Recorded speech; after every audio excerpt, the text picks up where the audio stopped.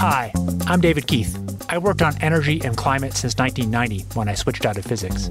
I'm a prof at Harvard, and in a detour from academia, I founded Carbon Engineering, a clean tech startup. And I'm Sarah Hastings-Simon. I study energy transitions at the intersection of policy, business, and technology. I'm a policy wonk, a physicist turned management consultant, and now a researcher at the Colorado School of Mines. And I'm Ed Whittingham. I'm not a physicist, but I've worked on climate and energy for the past 20 years.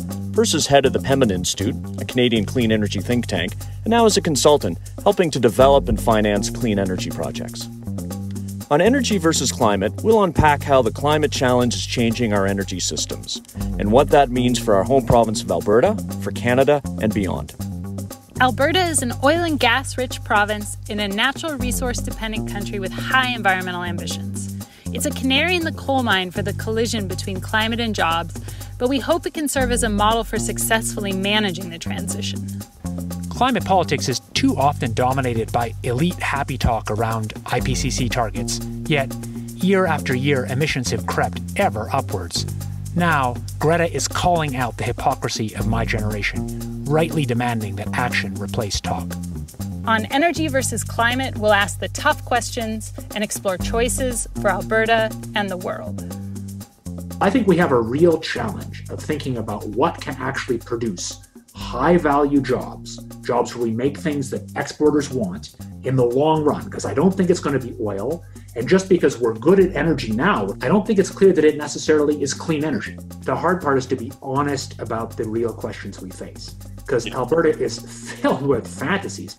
What's the role for government in this kind of situation? You know, it's not to save all the companies, right? If we believe in markets, as I do, then the markets are supposed to say, okay, you know, these are companies that are better at managing and these are worse. And the role of government is really to deal with the dislocation, the problems that arise for the people that are caught up in this and help them manage through that transition more smoothly. Governments are going to be making choices in the next few weeks, next few months, that I think will make or squander this once-in-a-generation opportunity. The trick is to try to couple short-term economic activity with long-term benefits. And those benefits, might involve helping some sectors to fundamentally retool and reposition themselves. Energy versus Climate is your no-nonsense discussion source for the hard truths and nuanced reality we face.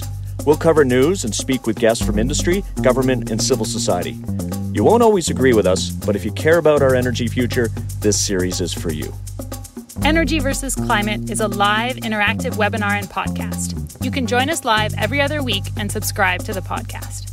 Sign up for updates and exclusive webinar access at energyversusclimate.substack.com.